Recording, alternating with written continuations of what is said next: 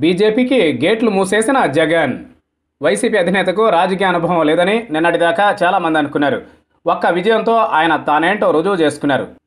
అపర చాణక్యుడు చంద్రబాబును ఢీకొట్టి పడగొట్టిన తరువాత జగన్ పొలిటికల్ ఇమేజ్ ఆకాశానికి తాకింది. జగన్ సాధించిన ఈ విక్టరీని చూసి జాతీయ పార్టీలకే కళ్ళు చెదిరాయి. మోదీ లాంటి అజేయుడు జగన్ని చూసి ఆశ్చర్యం చెందారు. అమిత్ షా అయితే మురిసిపోయి తమతోనే జట్టు కట్టమన్నారు.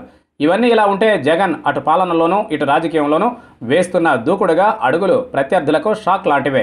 ఎక్కడికెక్కడ చెక్ పెట్టేలా సాగుతున్న జగన్ వ్యూహం బహుముఖ్యమైనది, దీర్ఘకాలికమైనది. తిరుపతి పర్యటనకు వచ్చిన ప్రధాని మోదీ కార్యకర్తలతో మాట్లాడుతూ ఏపీలో 2024లో మనమే గెలవాలని పిలుపు ఇచ్చారు. ఇది సహజమైన పరిణామమైన సిపిఐ జాతీయ కార్యదర్శి నారాయణ దీన్ని భూతద్దంలో చూశారు. అటు తెలంగాణ ఇటు ఆంధ్రలో పాగా వేయడానికి బీజేపీ చూస్తోందని తెలుగు రాష్ట్రాల సీఎంలు బహుపరాక్కని హెచ్చరించారు. ఈ సంగతి ఇలా ఉంటే జగన్ చెవిన సైతం ఈ రకమైన మోదీ పిలుపు వినిపించి ఉంటుంది. ఆయన దీనికి ఏం చేస్తారో అని అంతా భావిస్తున్న వేళ ఏపీలో ఫిరాయింపులు ఉండవు, మేము ఎవరిని తీసుకోం, ఎవరైనా తీసుకున్నా ఊరుకోం అంటూ అసెంబ్లీ వేదికగా జగన్ చేసిన సంచలన ప్రకటన బీజేపీకి మాస్టర్ స్ట్రోక్ లాంటిదే.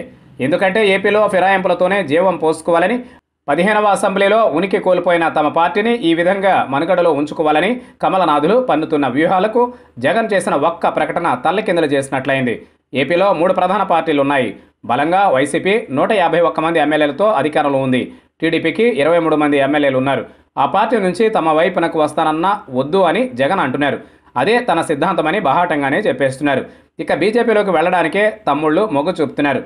కేంద్రంలో ఇటు అధికారంలో ఉంది. అందువల్ల ఆ పార్టీ నీడన తలదాచుకోవాలనుకుంటున్న ఎమ్మెల్యే తమ్ముళ్లకు ఇప్పుడు జగన్ ప్రకటన నిండా ముంచేసేదే. పార్టీ మారితే ఏకంగా అసెంబ్లీ స్పీకర్ వేటు వేయాలని జగన్ స్పష్టమైన ఆదేశాలు జారీ చేశాక రాజకీయాల్లో తలపడిన తమ్మినేని సీతారాం అసలే ఊరుకోరు. ఇలా బీజేపీలోకి జంప్ చేస్తే అలా ఎమ్మెల్యే డిస్క్వాలిఫై అయిపోతారు.